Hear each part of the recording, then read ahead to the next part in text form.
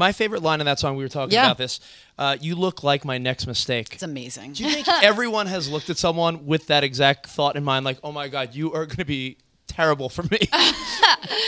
You know what's interesting about this song is that I actually started writing it as a joke.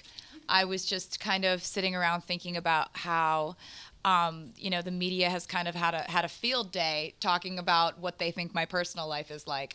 So I just kind of thought, all right, so they've drawn up like this fictitious profile of like this like girl who's a serial dater, and she's like over emotional, and she's like this unstable, like completely clingy, needy, like nightmare. Right. So these things are not true.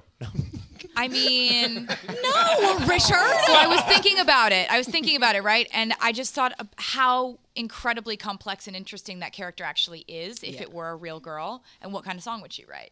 Because, you know, I've never really written like sort of a, I don't know, this like a little bit of a cheeky kind of song that I've never written before. So it was really interesting to kind of joke around with it and like kind of play around with the narrative everybody else has been joking around about anyway. Well, just so you know, the last time I said you look like my next mistake, I married him. So you never know. Oh my you never God. know what could happen. Fantastic. I know. Worked out for me. I like that.